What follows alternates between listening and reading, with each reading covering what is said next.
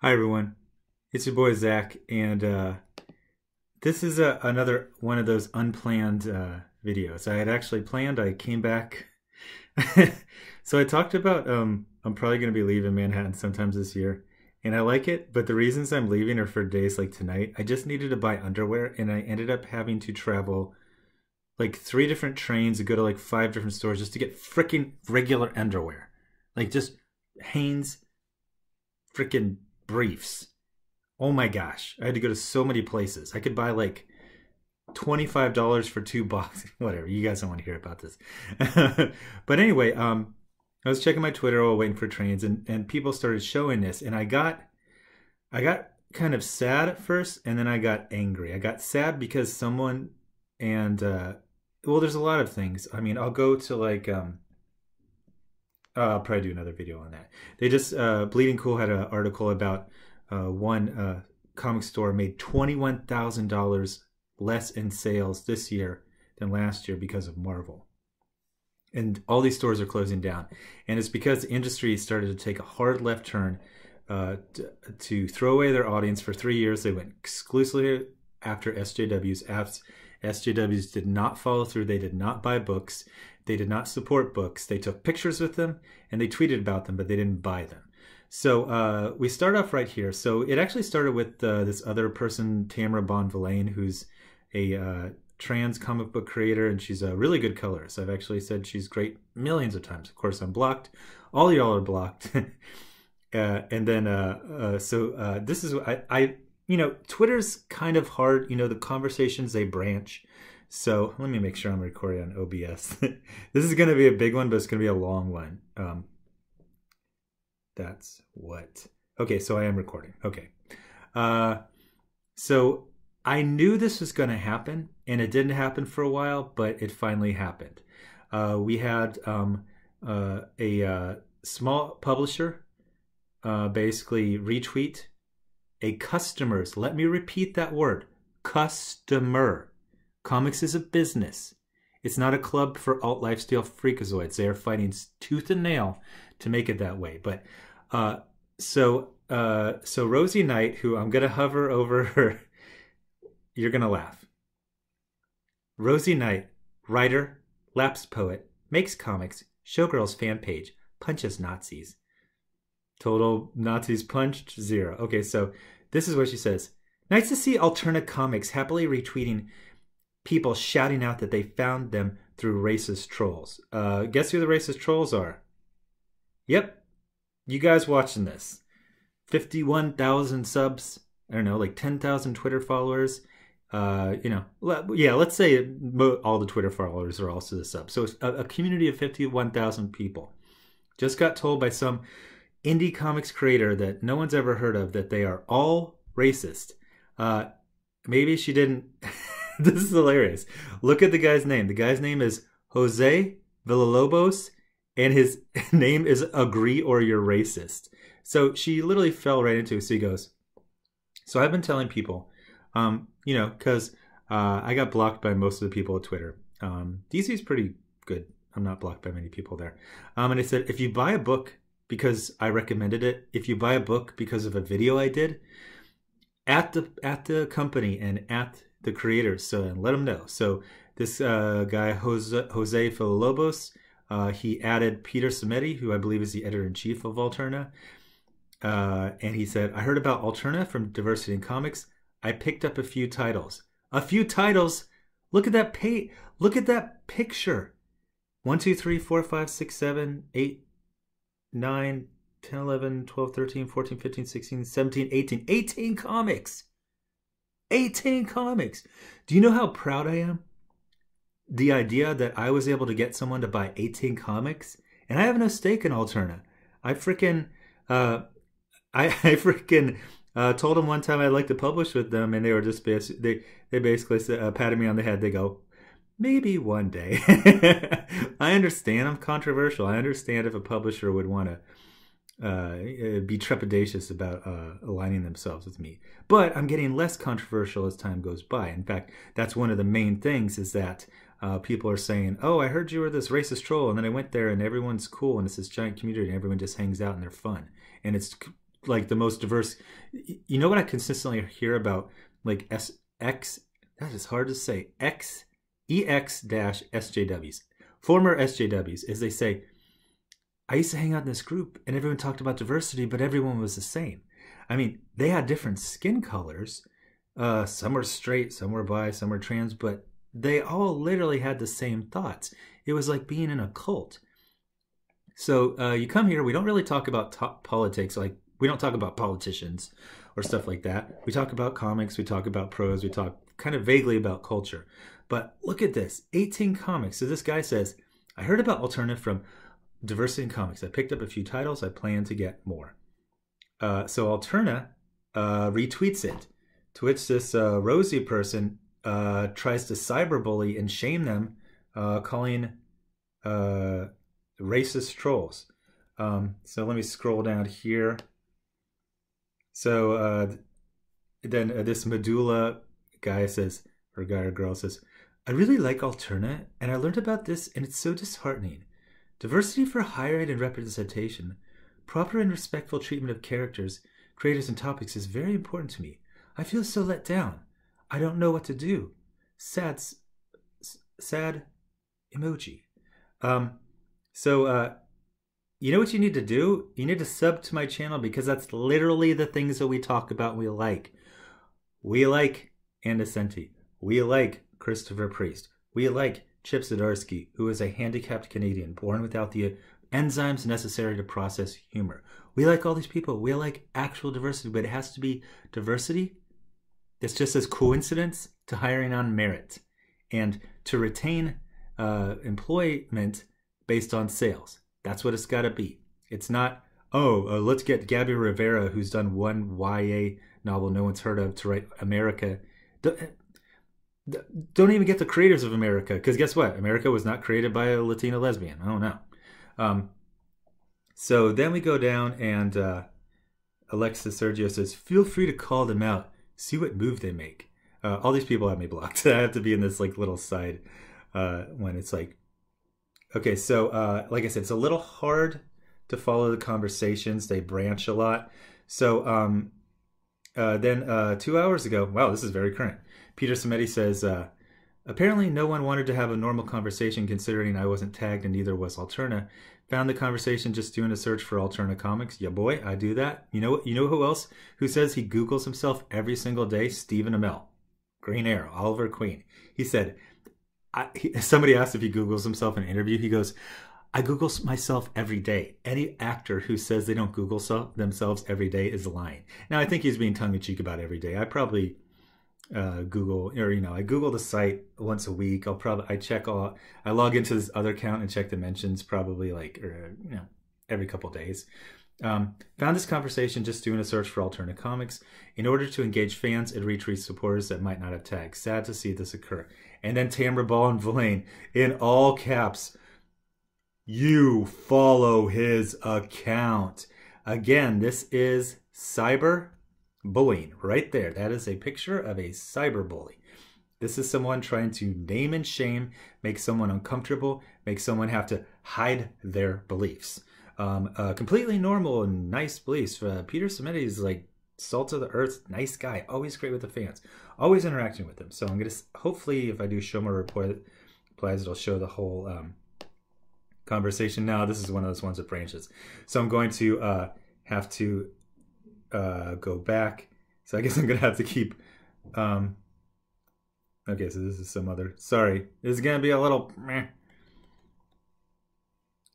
So,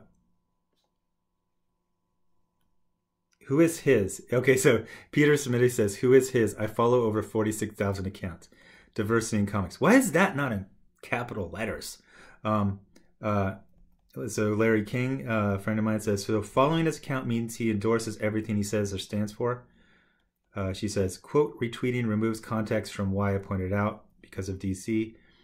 My understanding of what I read was that DC recommended some books. People were saying, hey, that guy's a troll harasser. And Peter was saying he didn't know. I pointed out that he followed him. That's it. No, you didn't. No. Don't pull this cowardly shit. You were trying to bully him, to influence him, to put an onus upon him. So then Giovanni Barunda says, He retweeted a tweet from a fan who enjoys the work his company does. I didn't read anything negative about his retweet. Who people follow has nothing to do with it. So let's see if there's anything else. So, okay, so my understanding of what I read was that DC recommended some books. People were, okay, yeah, so sorry. It's going to go in circles a little bit. Okay, so you should check out DNC's videos and judge for yourself. I watched one and it was trash, full of misinformation. Don't intend to watch more. One? Seriously, one. I made like 600 videos. You're going to judge the entire channel, me and 51,000 subscribers over one video, which is probably tongue-in-cheek referring to other in-jokes from other videos. So, oh, that's great. So MP Graphics says, what video was it? Sure you didn't misunderstand him? She says, it was one of the many videos in which he shits on Max. He cited a bunch of information on trans people that was hateful and inaccurate. Now, there are facts. It was probably me talking about the suicide rate, and that's completely true. I'm pretty sure I know that information better than a person trying to weaponize to hurt someone. Yes. It feels like it was answering several different questions.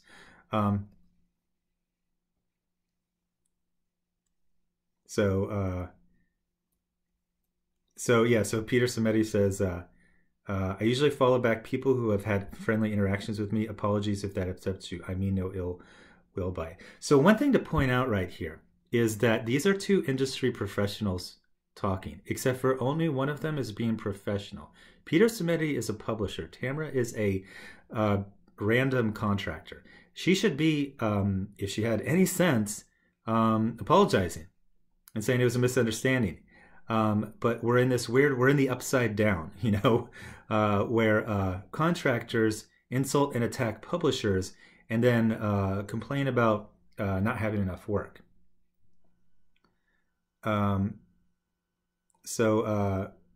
Man Bear Pig says, probably looking to run a business and not alienate people who actually pay for comics, but who knows, just a hunch.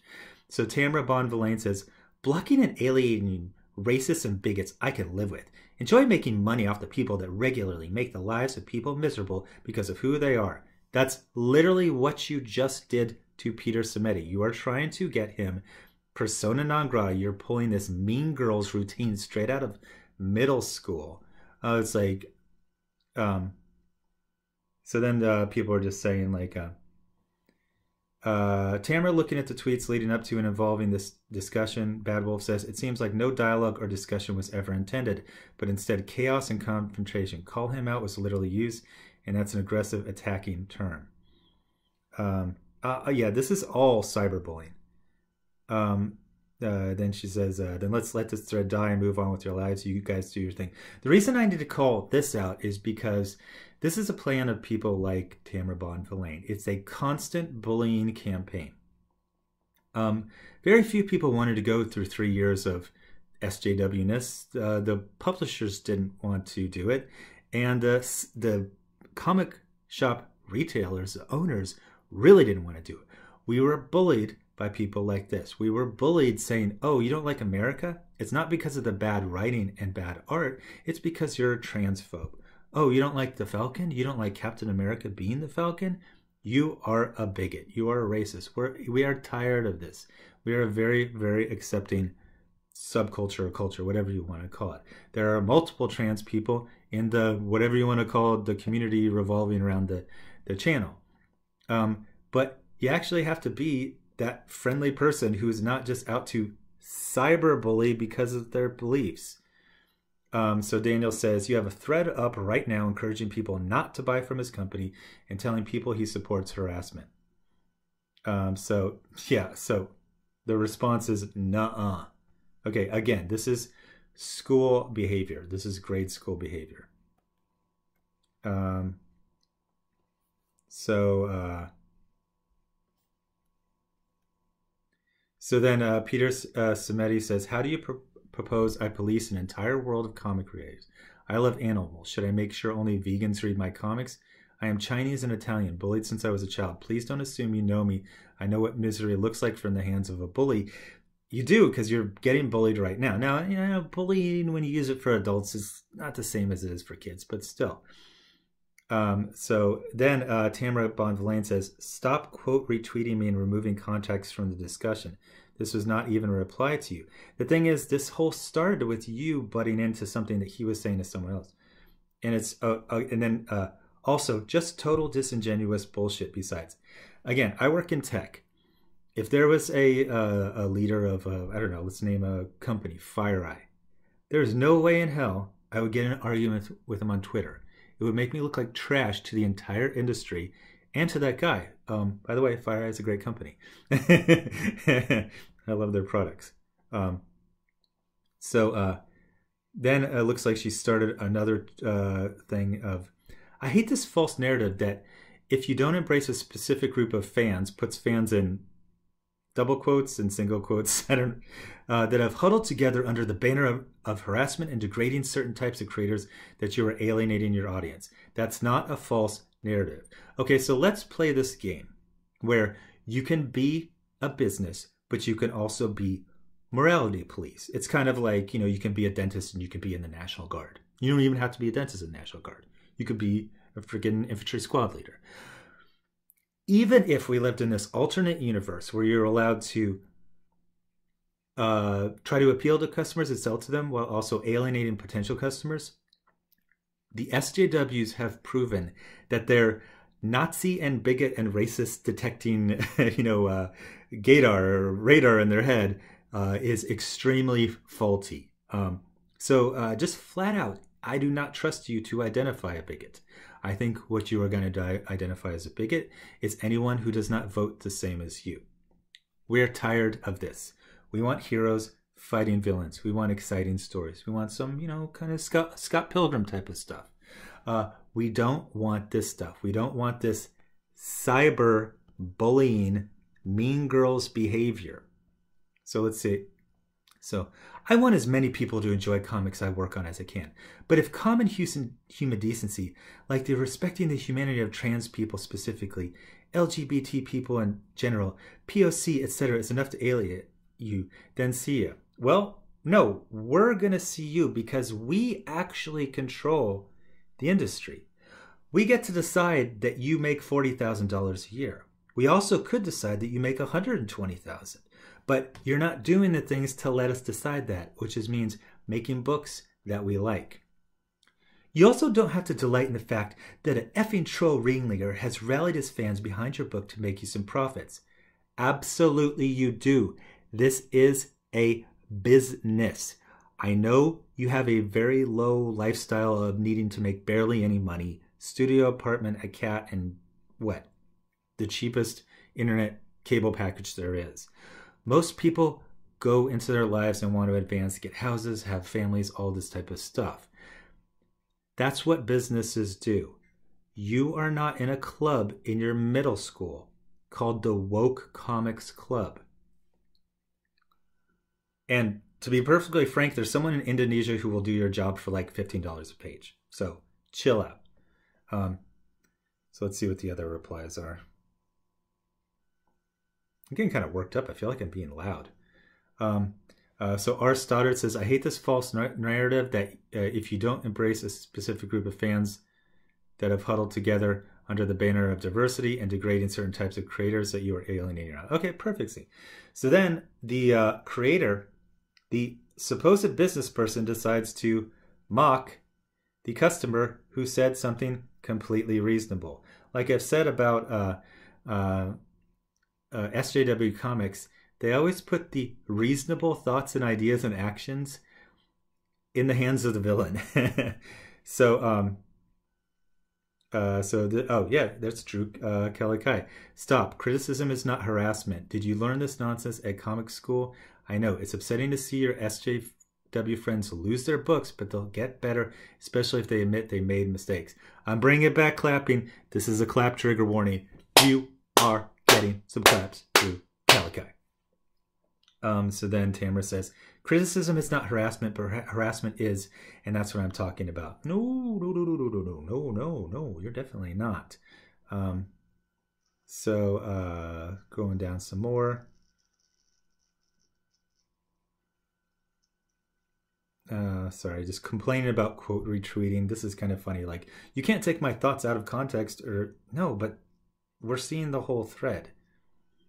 More bullying that he follows to someone. Complaining about quote retweeting. Backpedaling. Also, saying you have X friend or even you are X doesn't shield you from criticism from being bigoted or supporting or tacitly accepting support from someone bigoted against X. You are a hot dog vendor, Tamara Bonvillain. You are not the morality police. You are not the high sparrow. And if that job did exist, you would not be qualified for it. You are a mean girl style bully, cyberbullying in adult life.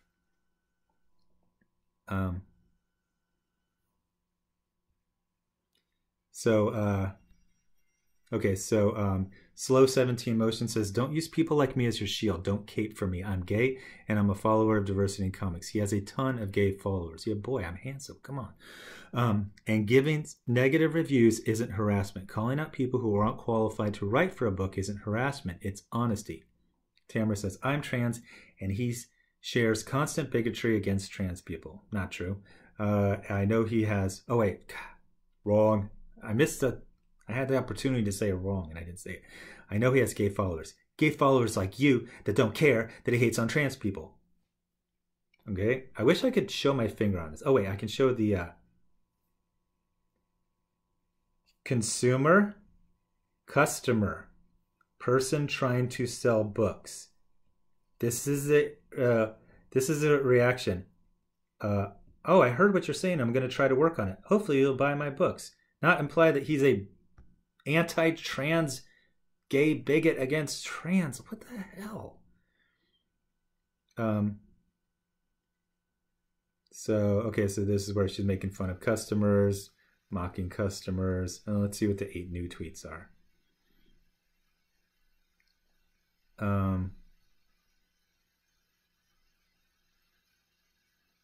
Being woke about Puerto Rico.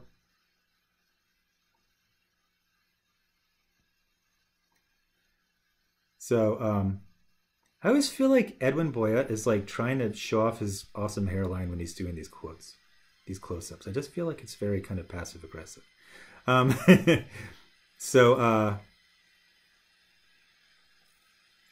Complaining about quote retweeting.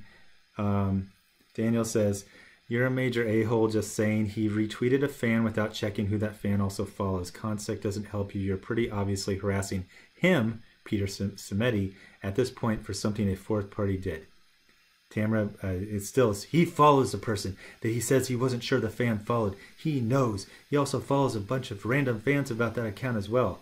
And then Daniel with the freaking rock bottom right here. He follows you too, and you're clearly a bully and harasser. Oh, got him. I mean, got her. Got her. Sensitive. Her. Lost my place. Peter Samedi says he's not following her anymore since Tamara unfollowed and my follow is obviously not wanted. Tamara, I don't know you well enough to dislike you after one conversation, so I hope 2018 is a fantastic year for you, Bess. What a great guy. I love this Peter Samedi guy. Although, didn't he say he was like part Chinese and part Italian? I need like if he's got the Italian last name, I need a Chinese first name. This seems, I don't know. Chow Young Samedi. That's what I'd like to see. So CM David Wilkes says, someone trying to be the thought police. For someone who talks about harassment, how it is bad, you really do fit the bill for harassment. All he did was retweet a fan. This is comics, not some sort of purity test. Oh my God, I love this guy. Oh, I don't love him that much. Whoa, what the hell happened? So, okay, so we're going back to the, and again, I want to stress that this is a comic book professional, full-time comic book professional. Now, I'm a comic book professional because I make money off of commenting on the comic industry, but it's just part-time. This is Tamara's entire livelihood, and she's wasting it attacking fans and mocking them. So, So what is this? Is it going to be more complaining about subtweeting? I don't even care about complaining about it. Okay, so Drew Calico says, "Oh, so you think you're doing him a favor? Me, you don't want to mention DNC by name because he would address you directly. Supporters will also criticize you directly, and that's how life in a free society with social media is supposed to work." Bah! If any of the subs for my channel started like putting their own channels, I'd be freaking destroyed. They're all so much more erudite than I am. Tamara says, "This wasn't directed at DNC, but he has also pulled that line. Also, wild that I don't want a bunch of you tweeting me the same bullshit over and over. But did you die? Why do they always act like these like tweets are like bullets?" Okay, so then she does a not a quote tweet, but like does a snipping tool. She says to a customer, "Gah. LOL, no wonder they think nothing is harassment. They think the whole point of Twitter is to annoy the shit out of people that you disagree with on social media." No, that's not what he said. He was actually being very sincere with you. I'm going to finish this one. Let's see what Swagger Bomb says. Matches Malone says, "You got to be willing to defend your point. Blocking him won't make you right."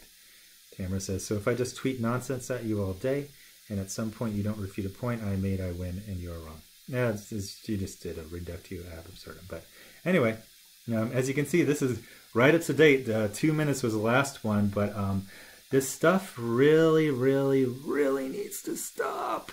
This type of attitude has almost destroyed an industry. Dozens of stores.